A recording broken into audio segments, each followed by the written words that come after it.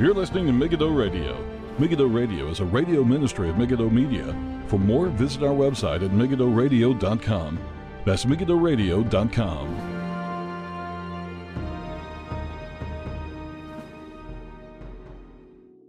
Good evening, everybody. Welcome. This is Paul Flynn with MEGIDDO Radio for the 5th of August, 2017. Thank you all for tuning in. On today's program, we're joined by a guest who wrote the pamphlet I have in front of me here. It's called The Dog That Does Not Bark. I was really encouraged when I read this pamphlet. Those of you who've been following the program maybe over the last few months know that there's been one or two controversies over doctrine, especially 2 John and what that means. Does it pertain to certain groups and interfaith dialogues, things like that? I don't necessarily want to get into that today. I want to, in the face of lots of things that come up in the church, unfortunately, I think we can be very discouraged. Sometimes we kind of think we might be the only person who's maybe fighting this battle, or maybe this has not happened in church history before. I think we can learn a lot from men of the past, godly men of the past, who have faced maybe slander, who have faced various different things, and how we can face them. Now, the dog that does not bark, I remember the title caught my attention straight away. I haven't actually asked John Murray yet if it was probably inspired by the John Calvin quote. But I mean, it's just sometimes in the fates of opposition, especially with various theologians, people we maybe have a massive amount of respect for, various dangers that come up in the church. How do we face it? How do we deal with it? But before we get into the topic at hand and this booklet, the subtitle for it, A Heart Cry for Leadership in the Church Today. And that's really what I was really so encouraged by reading this. It's a short little booklet, and we'll tell you at the end of the program how you can get a hold of it. John J. Murray, thank you so much for joining us on the program. Thank you for having me. I am John James Murray, and I was born in Dornoch in Sutherland and converted in my early teens. I became interested in the recovery of Reformed and Puritan teaching in the 1950s. I joined the Banner of Truth Trust in London in 1960 as an assistant editor to the Reverend Ian Murray. After 13 years with the Banner of Truth Trust, I trained for the gospel ministry at Edinburgh University and at the Free Church College, and I served congregations in the Free Church of Scotland, first in Oban and Argyll from 1978 to 1989, and then in Edinburgh, St. Columba congregation from 1989 to 2002. Since retiring, I've been assisting congregations of the Free Church of Scotland continuing in the Glasgow area where I'm resident. I was moderator of the General Assembly of the Free Church of Scotland continuing in 2003. I've written several books: Behind a Frowning Providence, John E. Marshall, Life and Writings, Catch a Vision, which is a story of the Reform recovery in the 1950s, John Knox, a bite-sized biography, and a God-centered vision for church and nation. I'm married, and I had 3 children. So thank you. Yeah, thank you so much for that bio. What I was going to say is just to explain to our listeners, because it might, before we get into, because some people might not be aware of, and I think a lot of well-known Reformed theologians aren't aware of the difference between the Church of Scotland and the Church of Scotland continuing. I know, not to get into the controversy per se, but there is a difference, is there not? Yes, there is a difference.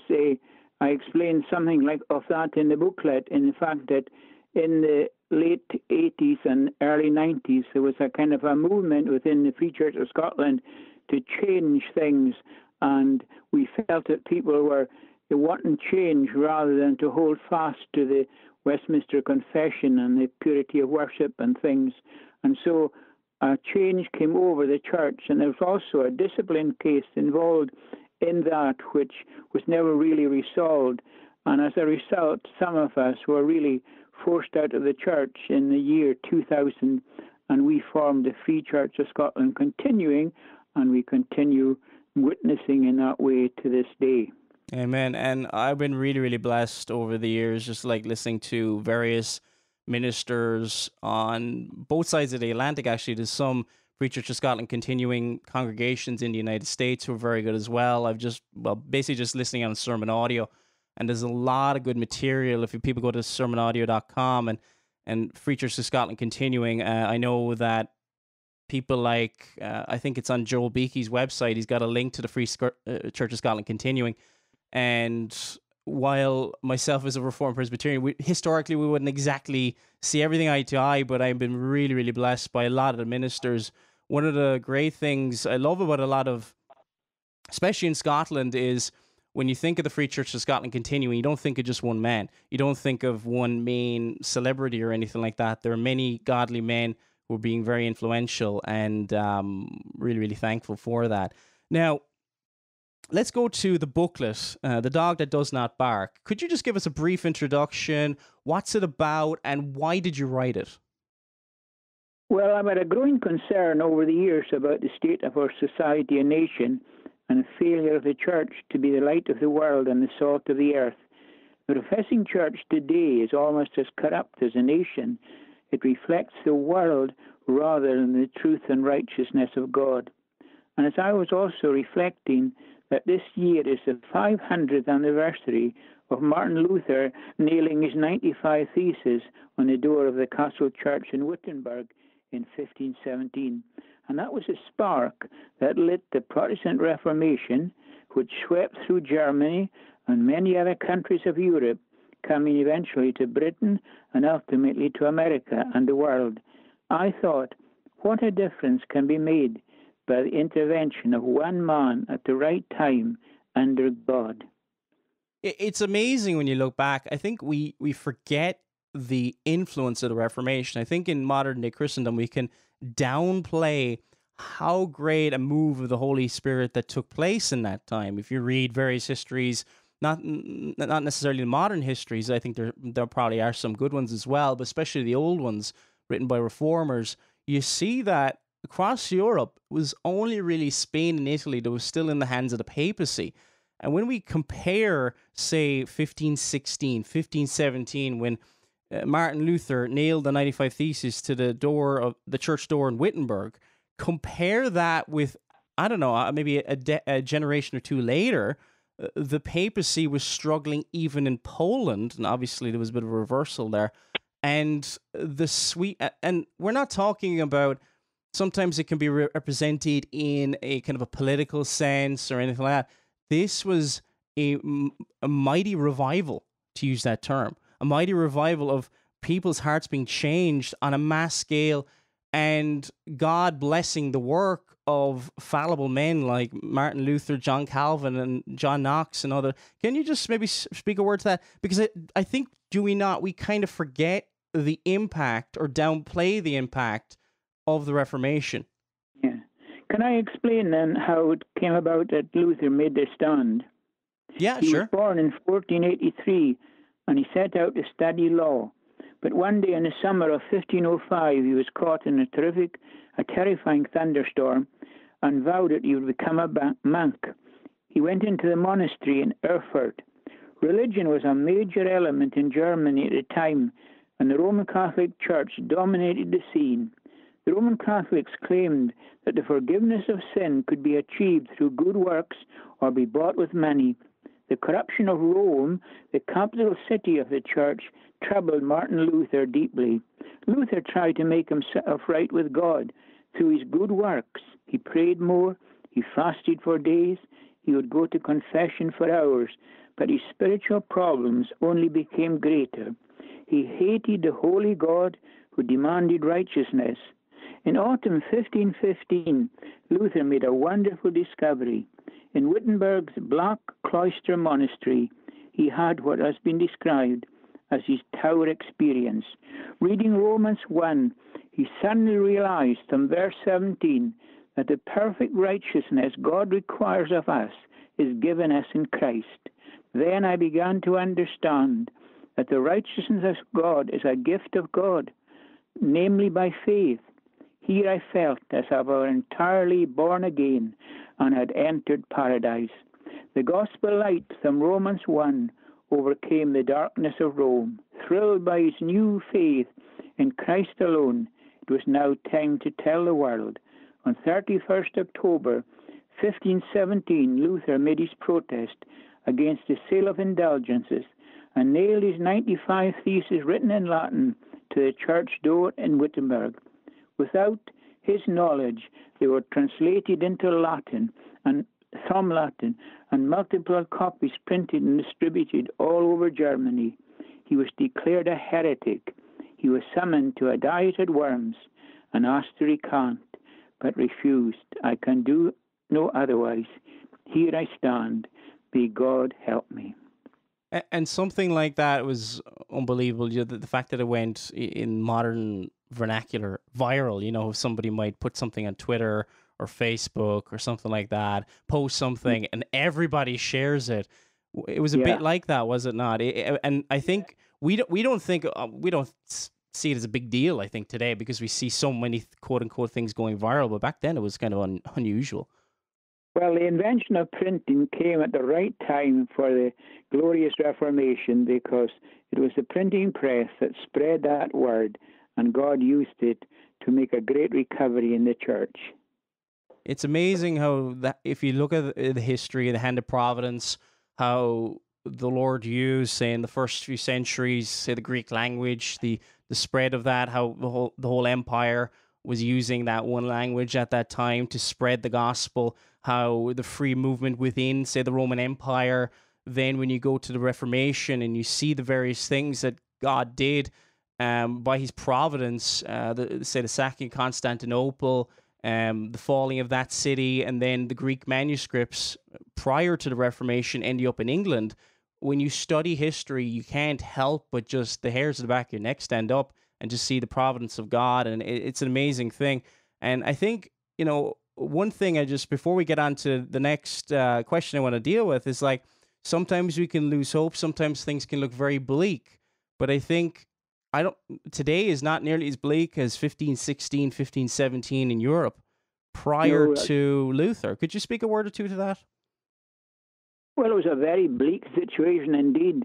And when you think of the ignorance that the Bible was shut away from the common people, they had no access to the Bible and to the truths of the Bible, and the Roman hierarchy kept them in that ignorance in their own interests. And we are not like that today. One of the great blessings of the present day is the multiplication of Reformed literature, not only in the United Kingdom, but throughout the whole world. So people don't need to be in ignorance anymore. They have access to such treasures from the past in literature and so on.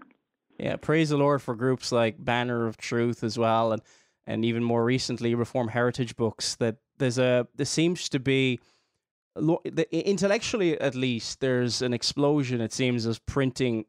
There's no shortage anymore, it seems, of getting Reformed literature, but I suppose at the same time we need Reformed piety. That's right. And that's the one thing I would fear, is that we can have all our ducks in a row, so to speak, but there's no kind of, the life, Luther, Calvin, and other people, the prayer life that they had and things like that. Reading John Brown of Haddington at the moment, and I just remember feeling so convicted and seeing my weakness. And sadly, in the modern day, it just seems to be, there is a place for encouragement, but I think we really need to be convicted, especially in the modern day. The next question I want to look at here is, you were talking about a call for leadership in the church. What examples in church history, how about some good examples? Can you think of some good examples from church history that would be good to look back on? And here is a person who has exemplified something, obviously in an imperfect way, that would be good for especially men in church leadership, such as elders. Yeah, I'll give you one or two examples. I just think of John Calvin, who was so reluctant to stay in Geneva, but was persuaded to do so, and then he was banished for a time, and yet came back to fight the Lord's battles there and lay the foundation for the Reformed Church of the future. What a debt we owe to him. William Tyndale hounded to death on the continent because he wanted to give the people of England the scripture in their own language, but he persevered until that was completed. John Knox, going through many tribulations and narrow escapes, yet able to carry on the Reformation in Scotland almost single-handed. And then the great C.H. Spurgeon, who fought valiantly and very much alone against the liberalism that was blighting the Baptist Union of his day and also other evangelical churches, and he indeed wore himself to death in a way by his stand which he took for the truth. And more modern, we have J. Gresham Machen, who was described as valiant for truth, contending against the liberalism that was infiltrating the Princeton Seminary and the Presbyterian Church of his day. And he was actually defrocked for his stance, and yet he went on to form the Westminster Theological Seminary, where men like Professor John Murray was a professor for many years, and also the Orthodox Presbyterian Church of America, which has remained fairly faithful over these years. So these are some examples of men who stood alone and stood for the truth. Let's go through some of them, because I think there's lots of lessons we can learn from their life, especially John Calvin. And it's really, really sad that still to this day that there's a lot of false accusations against Calvin, and a lot of the things that I don't know if they were labeled against him when he was alive and things like that. It just seems like it comes with the territory. If you don't have any opposition, you're probably not standing for the truth. And with Calvin, I think people forget the monumental work of the Christian Institutes, the Institutes of the Christian Religion. It's not a complex work. It's a long work, but it's not like some of the later systematic theologies. It's really setting out the basics of the Christian religion. He's not trying to kind of speculate about anything. He's setting out the very things that basically laid the groundwork for all the confessions that came later. That was basically what a lot of people saw as the Reformed faith for a very, very long time. And in the face of much opposition, how I will take one example, like Spurgeon. Wasn't Spurgeon, he was maligned and mocked a lot, wasn't he, for his concerns? Absolutely, yes. As far as John Calvin was concerned, you would say that as his translators point out, and those who have written introductions to the institutes point out, that really the institutes was the outcome of his own piety. He didn't go with a kind of a scholastic presentation of the Reformed faith. It arose out of his piety, and he had that confrontation, as it were, very little said about it, with the living God, which in an instant brought him before the glory and majesty of God. And everything sprang from that. We don't know ourselves until we know God. And how he's framed institutes in that way. And it's therefore an outcome or a presentation of true godly piety. And that's what makes it so wonderful. Isn't it amazing that it's always represented? Before I read the Institutes, and this is before I was Calvinistic, I always kind of make a distinction between being Calvinistic and being Reformed. But when I became a Calvinist, prior to it, I just said, I'm going to read Calvin's Institutes because I just want to know what it says. And I was an Arminian. I was kind of a bit scared of Calvinism. But this was a number of years ago. And I remember reading through it, and I remember thinking of all the accusations that were made against Calvin of being kind of a dry scholar, kind of, or that I still hear this from those who sometimes would be of Reformed Baptist persuasion, that it was very political. But I read through the Institute, I don't see anything political. There's brief mentions at the end of book 4, but that's about it. It's purely dealing with issues of the day and removing the errors of the most basic truths in the Christian religion. Yeah, he had a great breadth to him, and I think that's one of the beauties of his institutes. And also he had this desire to see unity within the Reformed churches, and it said he would have crossed 7 seas, was it, to see greater unity amongst Reformed people. So he was a great man. And he was... But anyway, to come on to Spurgeon, I think Spurgeon is a classical example that if you stand for the truth of Scripture, you will meet the opposition and hatred of the world. You are either for Christ or against him. There's no neutral ground. Yea, all that will live godly in Christ Jesus shall suffer persecution. And it says later on in that section of 2 Timothy, the time will come when they will not endure sound doctrine. And that's exactly what happened with Spurgeon because of the rise of the evolutionary theory and higher criticism and such things. There came in a man-centered outlook in the Christian church, and Spurgeon stood against that. And he was blessed for his being persecuted, and he enjoyed great blessing. There was such an anointing on his ministry in the midst of the conflict that God greatly used him. And the thing I always think about with regard to C.H. Spurgeon is that often seeming defeat leads to ultimate victory. Spurgeon had a worldwide ministry which continues to this very day. And who remembers the men who opposed him in the Baptist Union and so on? Where are they today? What recognition is made of their writings? Why? Whereas Spurgeon is honored throughout the whole world.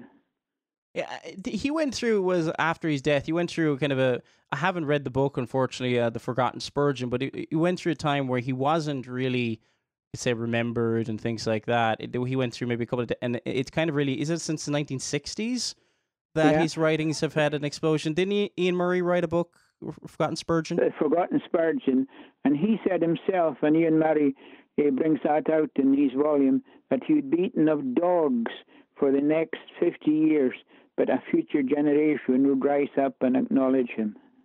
Oh, absolutely. That's what happened with Dr. Lloyd Jones and his ministry and the Reverend Ian Murray and the Banner of Truth Trust. But doesn't it say a lot? You know, if in the face of opposition, in truths that have been held for centuries, and if, say, a minister or whoever else is standing on the truth, don't we need to be patient?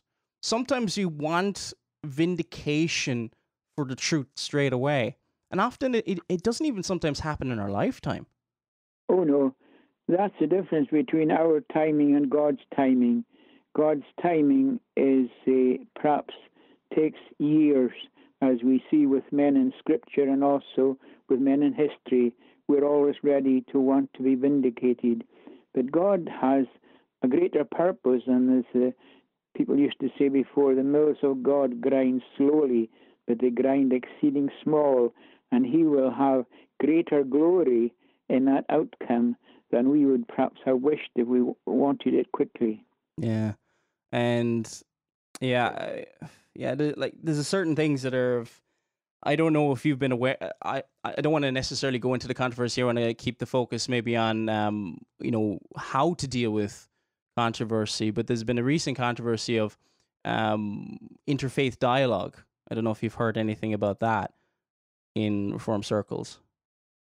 No, not much. No, it's kind of various, you could say, stands and things like that. Not necessarily to go into it here. I don't want to go into that kind of a tangent, but the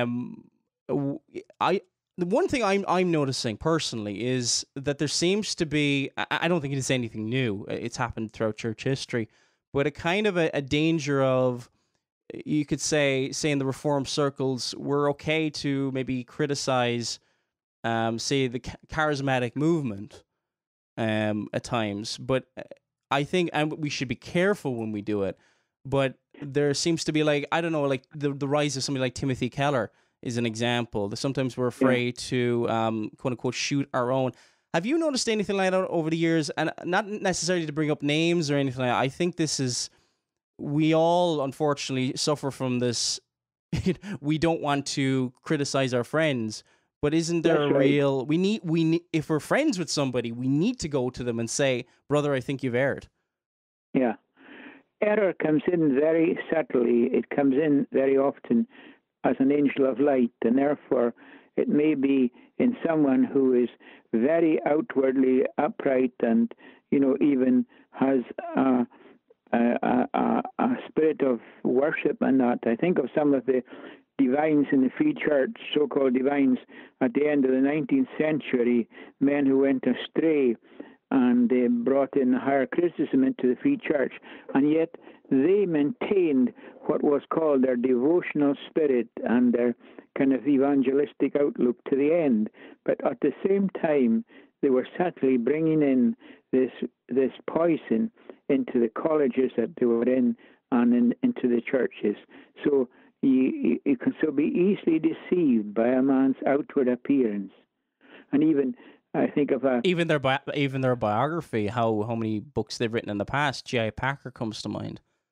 Yeah, and like there was a Professor Mackay who went out to Peru from the Free Church in the early 20th century, and he went out from what was the Free Presbyterian Church, joined the Free Church, and then left the mission in Peru, and he became the principal or something in Princeton Theological Seminary, and he became really the leader of the ecumenical movement. He was one of these men who were so deceptive in that he maintained a witness in a way to the former faith, and yet he spread so much that was not right.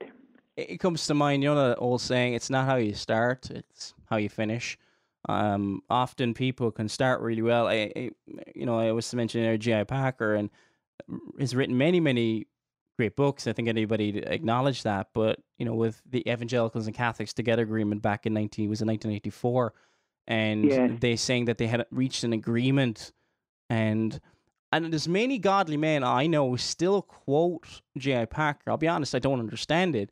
But the thing is, like he says, the agreement was we're saved by grace through faith, which leaves out the very central issue of the Reformation. We're saved by grace alone, through faith alone. And they acknowledge it was intentional to leave out those solas.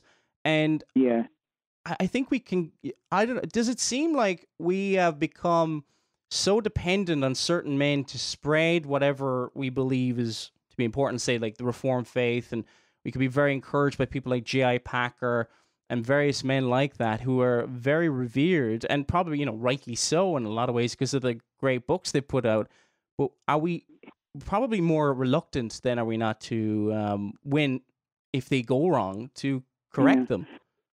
Well, the big problem, I think, with regard to the general situation is that we can't reach a lot of these men. If they're in the one church, as there was in Scotland in the early days, one Reformed church, then you could discipline men and call them to account.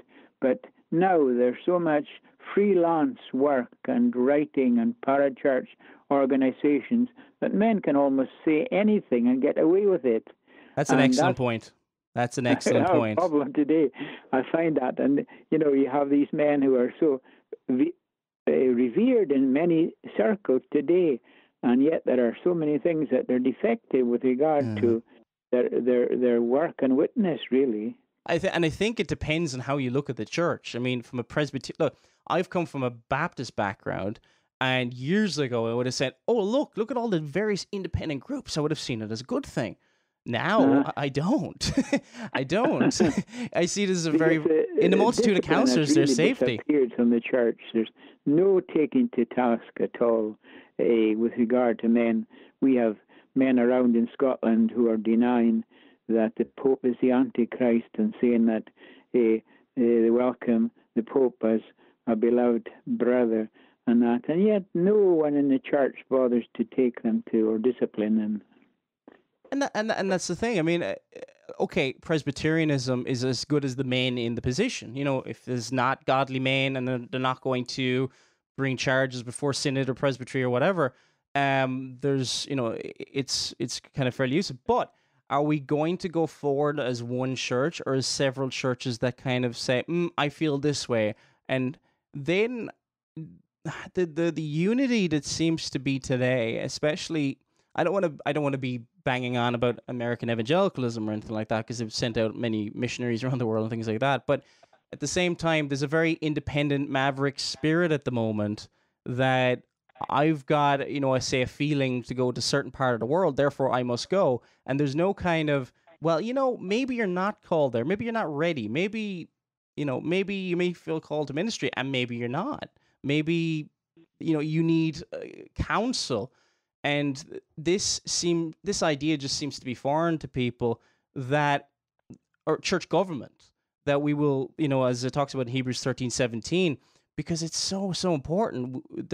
We've raised up leaders in the church through popular, internet things. And I'll be honest, I include what I've been doing myself, because, had I done it in reverse, I'd probably have waited a couple of years. But I just said, okay, I've got this program going for a couple of years, I'll keep it going. But there's dangers. What troubles me about the American scene is that we have these big stars, as it were, and they have their own kind of conferences, and there's multitudes go to them, and great preaching. But can you see that being translated into the churches? Can you see churches that are becoming more reformed and also maybe accepting more the regulative principle of worship and so on? That's what worries me. The new Calvinism in America is great in that it's spreading the gospel, the truth of the Reformed faith in the 5 points, but doesn't seem to be going further and taking root in the churches.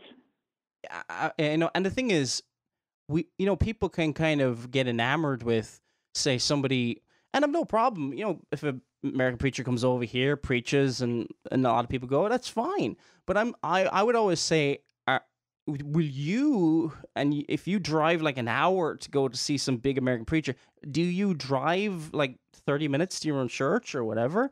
Do you go and support the preaching in your own church? Because I think if that's not the case, then we're kind of making idols out of mere men. And these men aren't seeking it. I'm not saying that these men are seeking it at all. They're just serving God. They're going preaching. But you don't know their personal life. You don't know their family life. And I think there's a lack of accountability, because we can kind of make so much of these big celebrity preachers that then when we go back to our own churches, we're almost, I don't know, some people are like disappointed with their pastors or something, that they're almost wondering, should I leave my church? And I get emails. I'm like, no, show me what you believe. No, that seems fine. That they almost seem to be looking for, say, the Paul Washers of the world.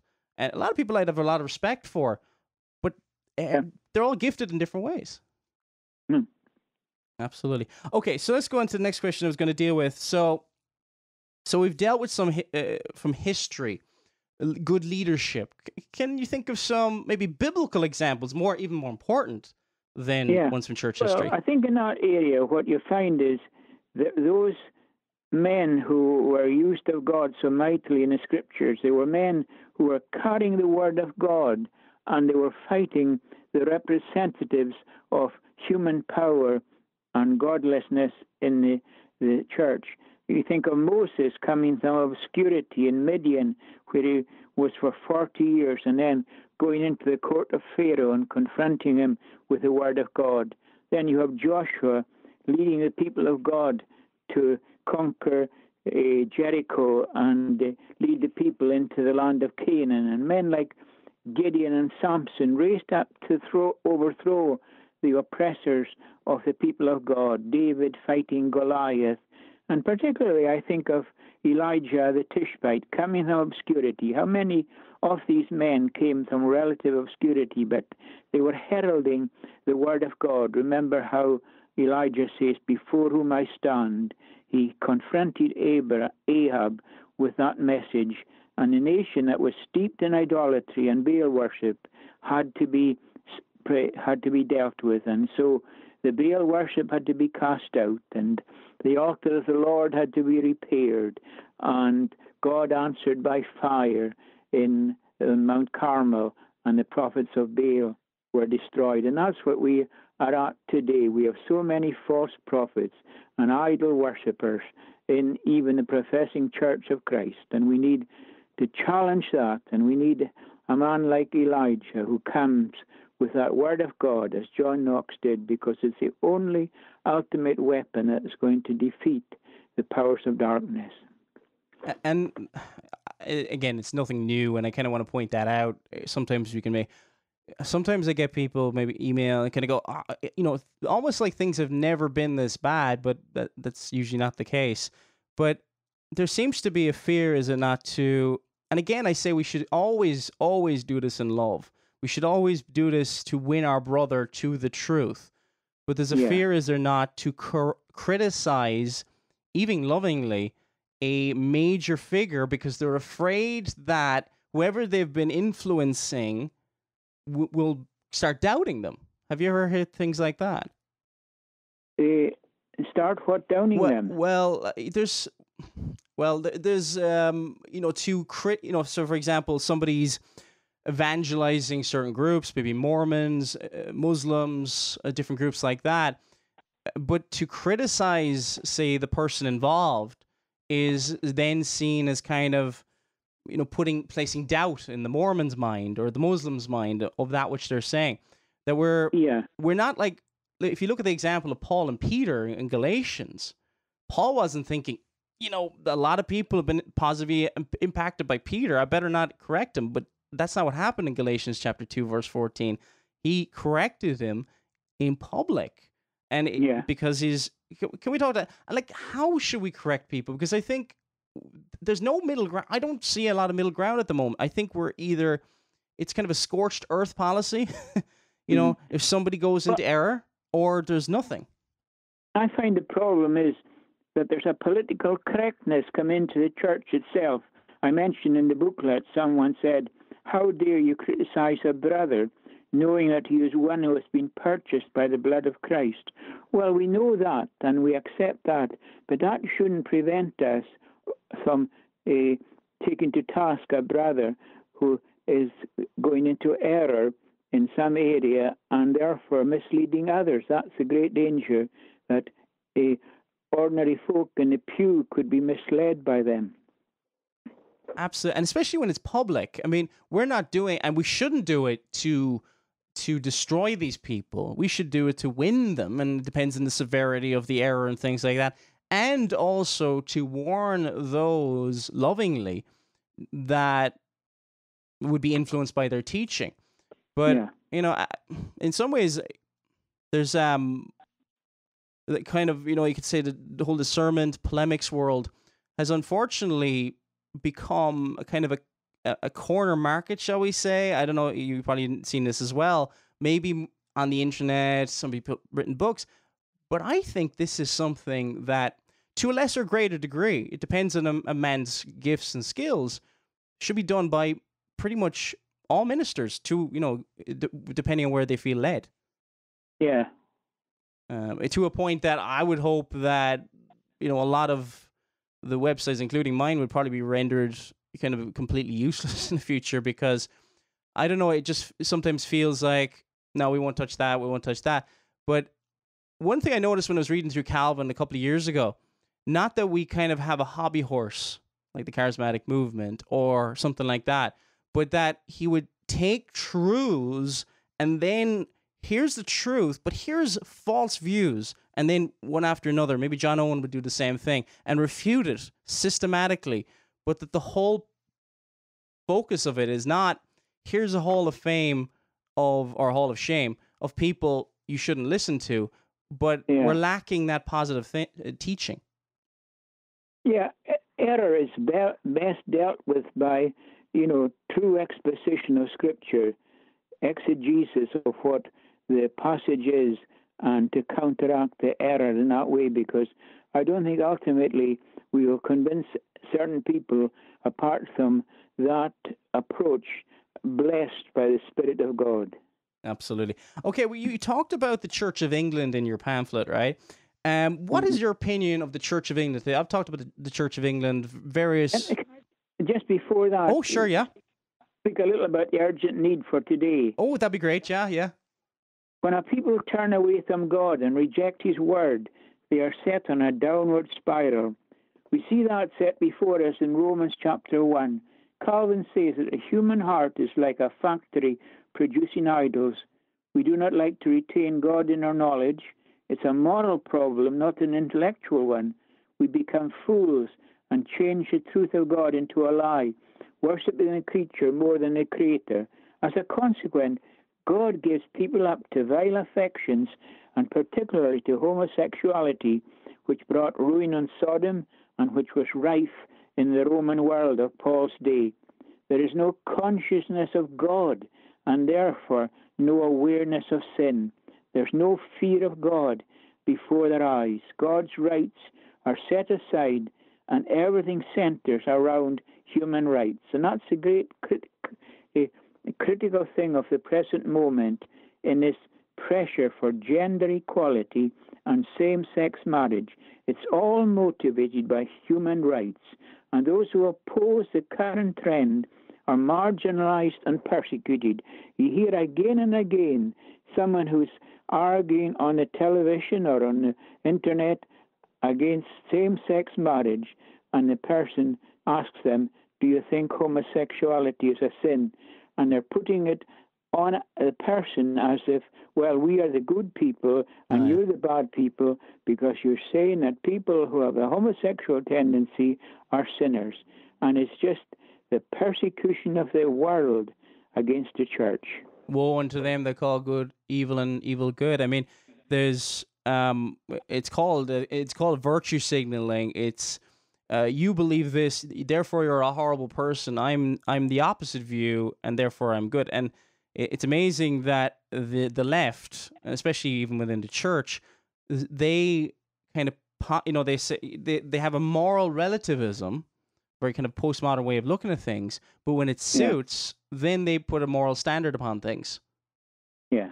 I mean, and the thing is, I think people have to realize, persecution comes not through your nice, people viewing your nice Christian neighbors and people thinking that you're lovely and all this. It comes through people thinking, for example, the same-sex marriage and homosexuality. Anybody who disagrees with that is seen as a bigot, a horrible, a hater, somebody who despises homosexuals and things like that. So then it becomes very easy for people to hate people and do horrible things. And this is how in history we see things.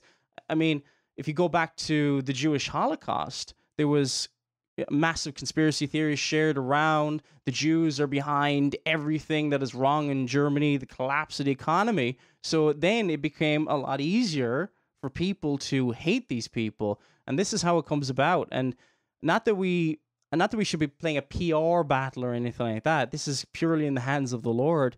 But we should see that we should pity them, because were it not for the grace of God, we'd be exactly where they are. We'd be in the bondage of sin, and we would be willing captives of the devil, sadly. Yeah. Okay. That's a thing. We really pity them the way they act, really. Yeah, and that's the way we should be. Yeah. Sorry. The Church of England has always been broad church. Attempts to bring about a thorough Puritan Reformation within her failed in the reign of Queen Elizabeth I. The Elizabethan settlement was a compromise.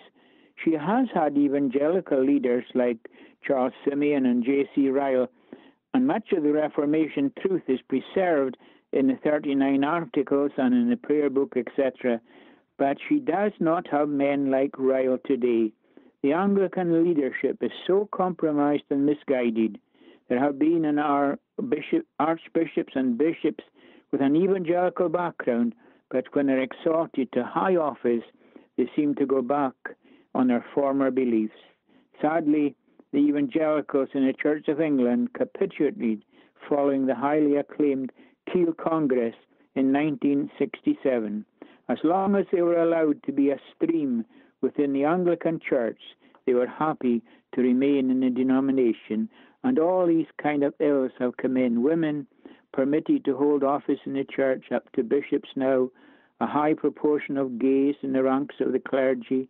Same-sex marriage has become a real issue, separating the Church of England from many of the Anglicans, particularly in Africa and so on. And the hierarchy does not really view man as estranged from God by sin, and that the natural man is a children of wrath. They make people, as it were, all the children of God.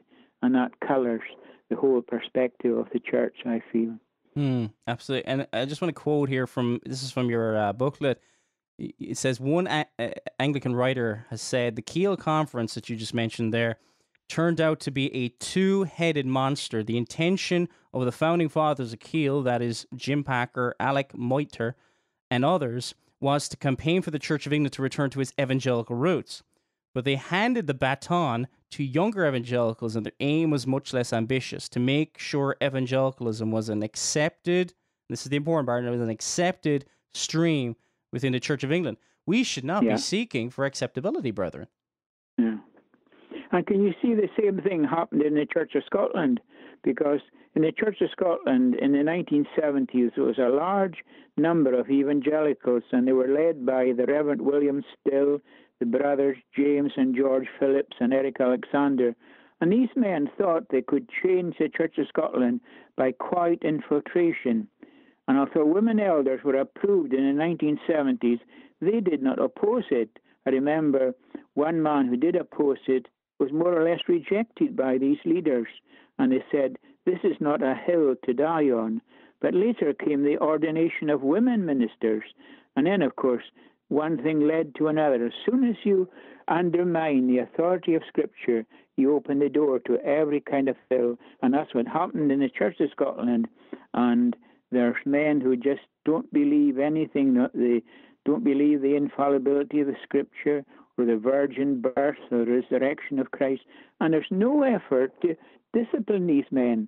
The evangelicals work in presbyteries alongside them and don't challenge the error that is there at their very doorstep. There's no wish for confrontational spirit anymore. This is kind of seen as being unloving. And I mean, there's no church almost going so rapidly down as the Church of Scotland when you think of the rot was set in by the appointment of Scott Rennie, the minister of Queen's Cross Church, Aberdeen, as the Kirk's openly gay minister, the first openly gay minister in 2009. And that same-sex marriage question has been at the General Assembly for 6 times out of the last 10 years. And the recent one was the most shocking. The church was asked to take stock of its history of discrimination at different levels and in different ways against gay people, and to apologize individually and corporately and seek to do better. The Assembly took a step closer to allowing their church ministers to carry out same-sex marriages. It's really appalling. Yeah, basically the Church of Scotland basically said, we're sorry for preaching against sin. We're sorry for pointing out. Can you imagine saying, we're sorry for the men of old, the godly men of old, who have preached against sodomy? It's just, it's astonishing. I mean, there's a great book, if you want to understand more with the Church of Scotland, there's a great book written by David J. Randall. We just got cut off there. I'm going to ring him back there, call the phone again.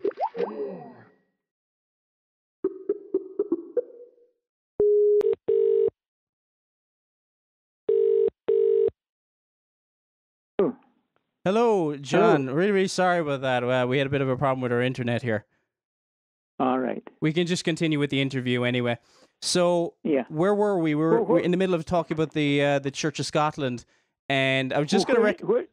Sorry? Where did we stop? Well, well, I remember the last point I was going to make was just going to recommend a book to people who maybe don't understand, especially there's a lot of Americans who listen to this program as well. There's a book called A Sad Departure. It was published by Banner of Truth a couple of years ago. It was written by, was it David J. Randall? I think it was. Yeah. And it's he's a minister who came out of the denomination and wrote that book. So people want to understand further, kind of an insight kind of story on what happened on that. So we were dealing with a lot of the Church of Scotland, the decline. I've done some programs actually on, have you ever heard of a man by the name of Scott McKenna?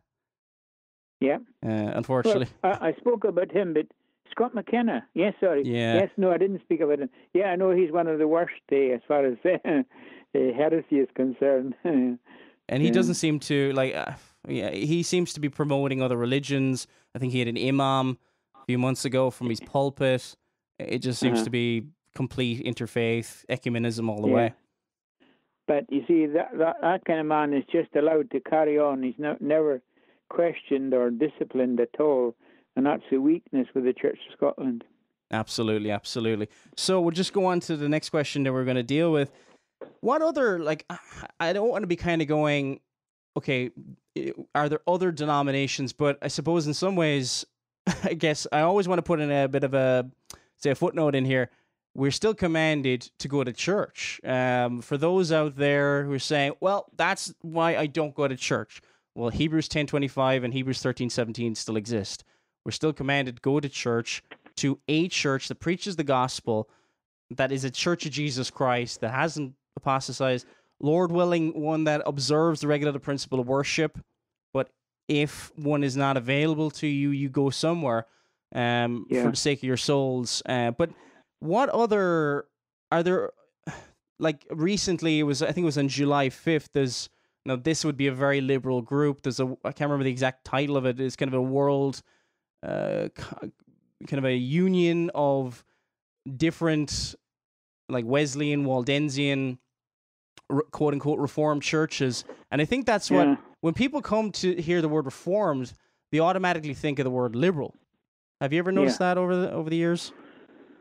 Well, there's a denomination called the United Reformed Church, but they were a formation of the Presbyterian Church of England and the Congregational churches, but there's no Reformed. I think I remember one congregation where there was a Reformed minister or an evangelical minister, but they are certainly just amongst all the big liberal denominations like the Baptist Union and the Methodist, and all these churches have just gone completely, really.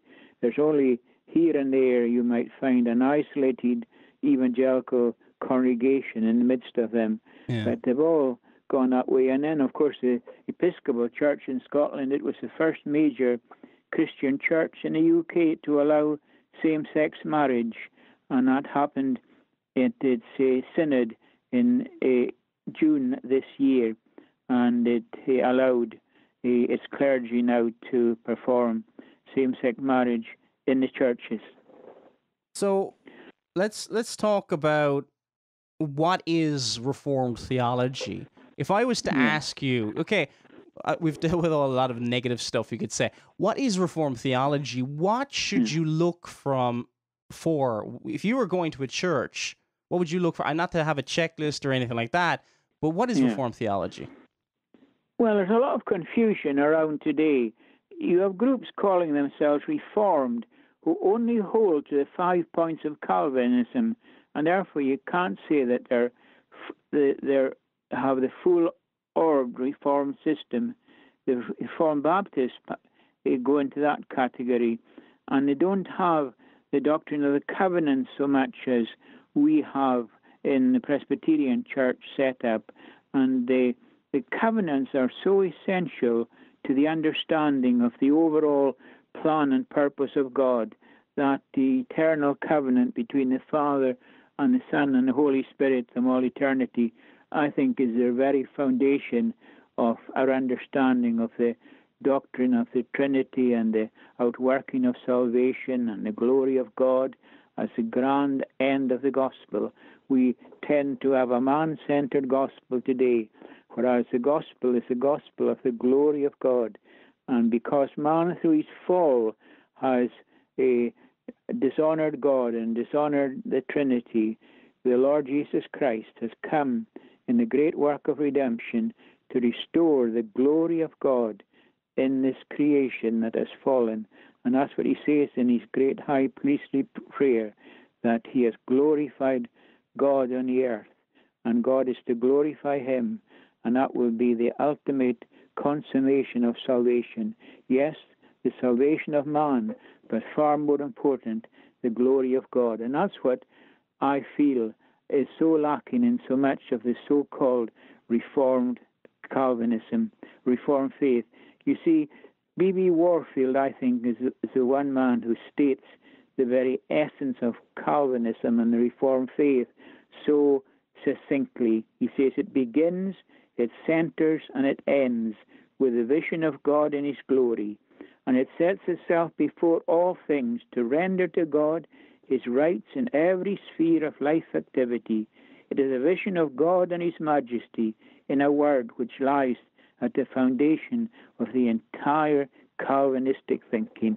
And if you don't have that, you're on the road to backslide, I think, because if you accept the Arminianism of many denominations, the semi-Pelagianism, you're opening the door to Pelagianism. And if you open the door to Pelagianism, you're sharing the work of salvation between God and man, and in the end, you lose the gospel. Absolutely. And there's many ways to be Arminian. You can be Arminian in your worship. I mean, yes. Yeah. And that's why if the glory of God is central, then it controls not only your theology, but your discipline and your worship. And you meet now, when you think of congregations today around Scotland and other parts of the UK, you'll find a man comes breathing in on a Sunday morning. Good morning, folks. How are you all today? And what we have used to have, and still in our own denomination and others, that you must begin with, let us begin the public worship of God. The focus is on God, not on the audience in front of you. Yeah, because if the primary focus of the church is, and this is kind of often used, like a hospital for the sick or something like that, or for the broken, then it all becomes about, it becomes like therapy or something like that. It becomes theistic kind of therapy where, you're sad. We want to make you feel happy. Now, is there happiness in the Christian religion? Of course there is. There's joy and peace that passeth all understanding. But that's not the goal. If your goal is to be happy, well, you're not going to be. That's the first thing. But if it's all about making people feel comfortable and being respectable in the community, not that we should seek unnecessary conflicts or anything like that. We should seek peace with all men where possible. But that should not be our primary thing. And it's it's interesting you were talking about earlier about this kind of political correctness. I've noticed it coming into in evangelism to, say, Muslims, where we're so afraid of Islamophobia that if we come with the confrontational message, and I don't mean confrontational as being unloving and unkind and going straight to talking about, Aisha was, I don't know if you know the story about Aisha and Muhammad or something like that, saying, like digging up some of the horrible things that Muhammad did as the first thing you say. But I'm talking about that you tell them they're sinners, that their so-called prophet is a false prophet, that we try lovingly to bring them under conviction by the Spirit of God.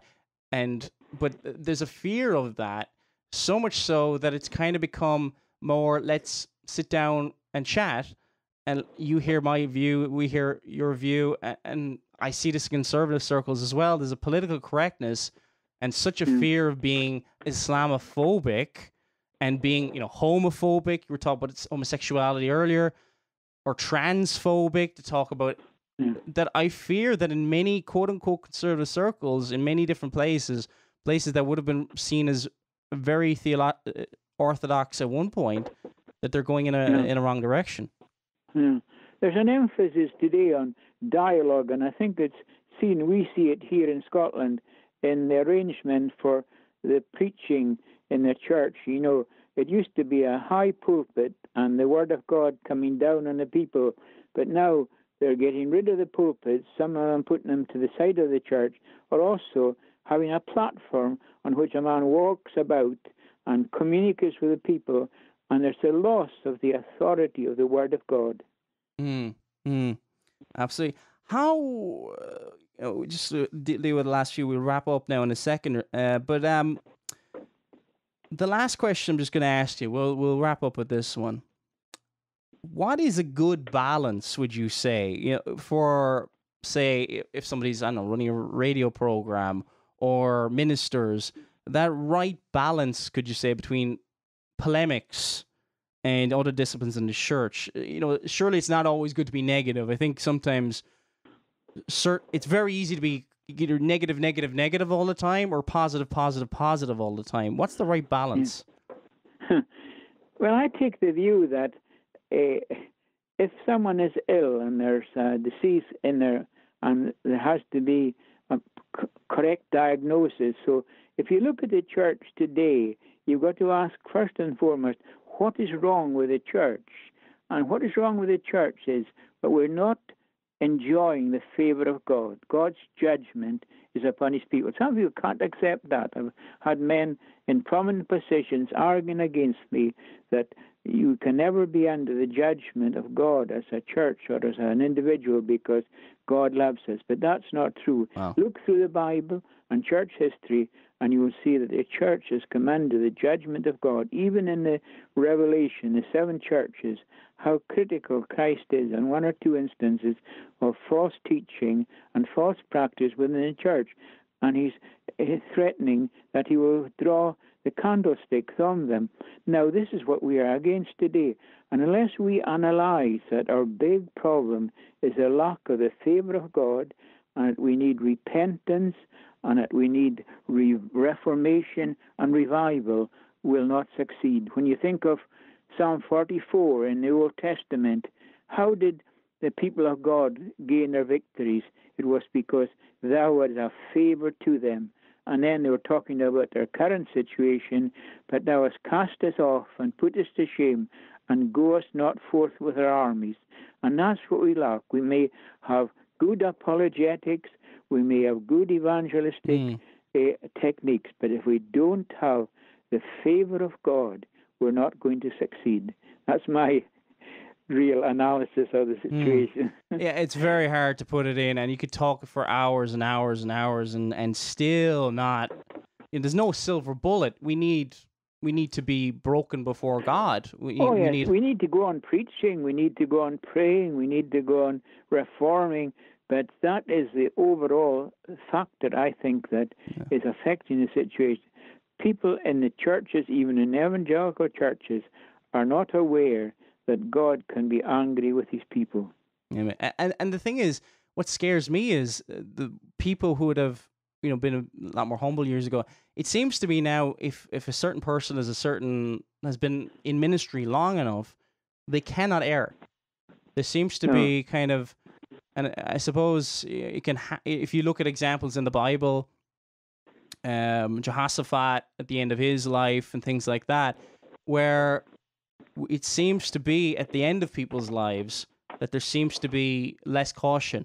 Sometimes it depends. It can be sometimes the more immature we can be. Obviously, there's a lot of caution can be thrown to the wind there as well, and we all can fall into grievous error, every single one of us. And the thing about it is, if you're truly born again, you will not continue in that because the Lord will chastise you and you won't enjoy it, and there will be fruits of the Spirit. But we should not exalt. A brother in the Lord said this really well to me about a couple of weeks ago. We shouldn't be exalting gifts. People can be great speakers, great writers, great orators, apologists, polemicists, whatever. They can have great gifts, but we shouldn't be placing that above piety. True reformed piety. Because it's really, really sad when, I have met people who you just see their love for people. And you know what? You would barely know that they're a great scholar because they don't show it off. That's right. They can write great books. You find that out later. They sit down with the person at the back pew, and they'll talk to people for an hour or two, and they're not this great academic. They're just a simple, ordinary person. I love people like that. Yeah. But that's what you need in a pastor. You don't need somebody with 1,000, and there's nothing wrong with academia. Academia has its rightful place in the church. There should be skill, but true biblical piety. I don't mean it in a kind of a pompous way. I mean in a way it used to be used a couple of hundred years of holiness, where our lives, where we hate sin and love righteousness. John J. Murray, I've really enjoyed this interview. Thank you so much for coming on the program. Thank you. And the details are in the booklet if you want to.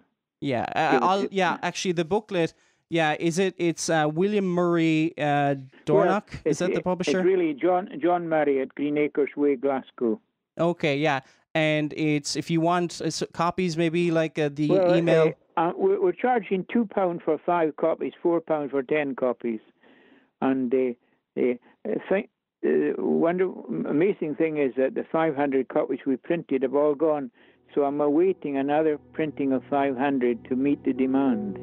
I'm not usually, I mean, you read booklets all the time, but I was really, really blessed by this. This is really encouraging, especially those who are dealing with, controversies and all this kind of stuff, that there is, be patient. If we can give any advice to people during the midst of controversies, stand on the truth and let God vindicate his truth. We can't kick down the door. We can't do anything else like that. Be patient, stay in prayer, and seek the Lord. This has been Paul Flynn. Thank you all for tuning in. Talk to you again next week.